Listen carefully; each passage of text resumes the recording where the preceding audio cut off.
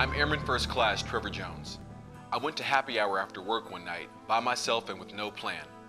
I went to a few bars and I still felt I was okay to drive.